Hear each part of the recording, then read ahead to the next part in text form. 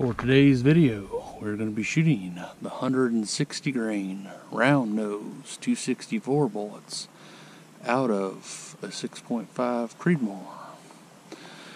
First few shots will be lower velocity, simulating longer range. Then I'll flip the blocks and shoot a higher velocity load.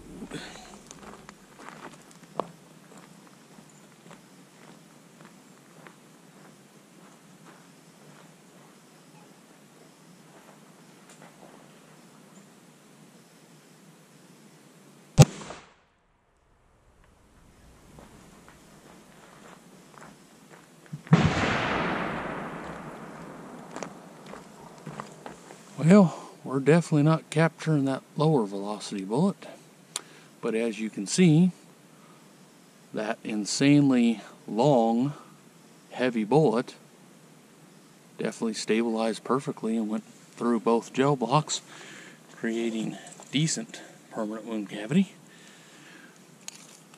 I will have to shoot some more of these another day when I got more gel and can try to capture them, because I'd really like to see what that bullet looked like. Because it looks like it started expanding at approximately 1 5/8, giving its better portion of that permanent wound cavity, carrying to about 14 3/8, where it tapers down with a little less permanent wound cavity, but carries it all the way through both blocks at 31 1/4 inches. The largest portion of that permanent wound cavity is 1 7/8 inches. And in the second block, where it's not quite as aggressive permanent wound cavity, you still have about 1 1/8 inches. So overall, at that lower velocity, it does not look bad in the gel blocks. And that is 1,605 feet per second. Peek here quick. So what we're looking for is, yes, we have tears going in multiple directions. That bullet opened up a little bit to cause that permanent wound cavity. Go ahead and flip these.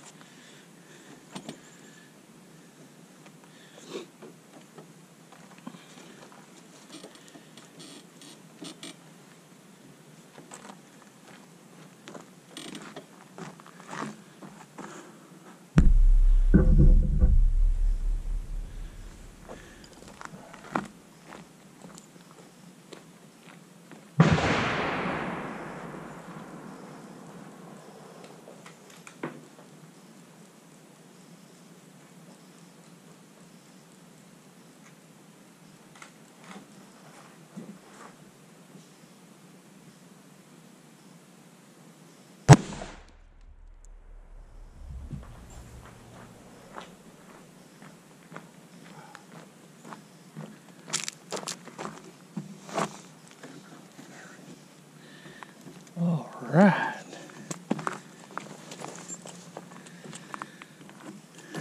And with that one, you got it opening up almost instantaneously, carrying that better portion of that permanent wound cavity from the 3/8 of an inch mark to just past the 11-inch mark, where it tapers down, still carrying somewhat decent permanent wound cavity, to the 14-inch mark. And the leading edge of that bullet is 20 3/4 inches.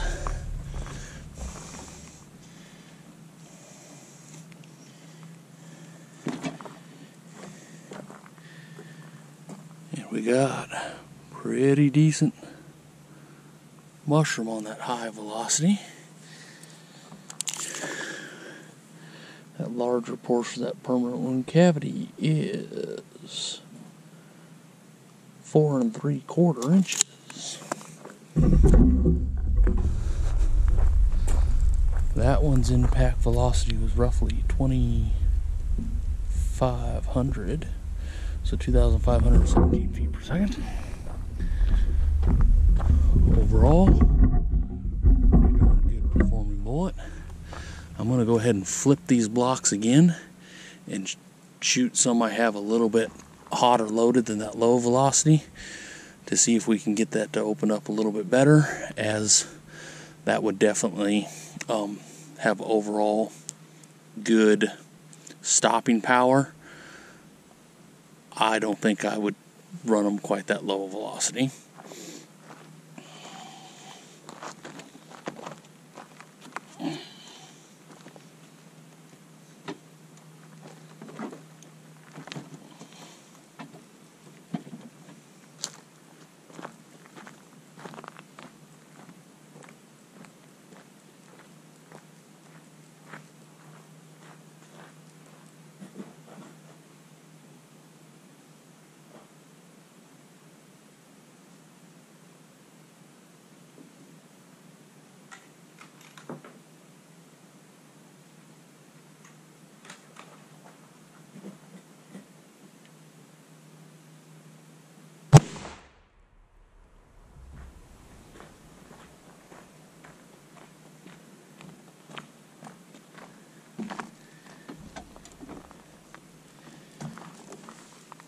And as you can see, that one definitely opened up and we caught it. So, let's get our tape measure back out here.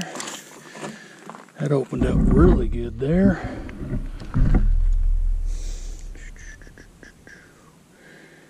And by approximately an inch it's starting to open, the better portion of that permanent wound cavity from the 1 3/8, carrying to past the 12-inch mark, but then it starts to taper down, carrying decent permanent wound cavity almost to the 15-inch mark, and the leading edge of that bullet is exactly 23 inches.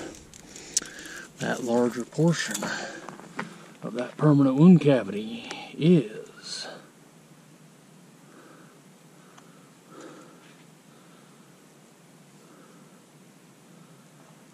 3 inches.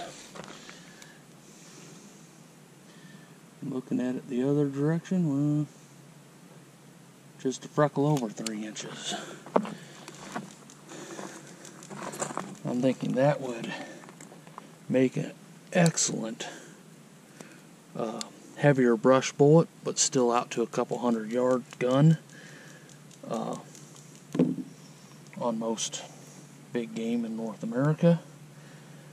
It would do a pretty excellent job, pretty much turning your 6.5 Creedmoor into a 30-30. That one was going 1,823 feet per second.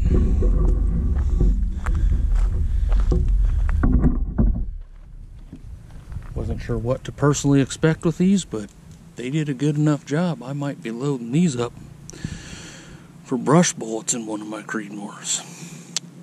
Hope you guys enjoy the video.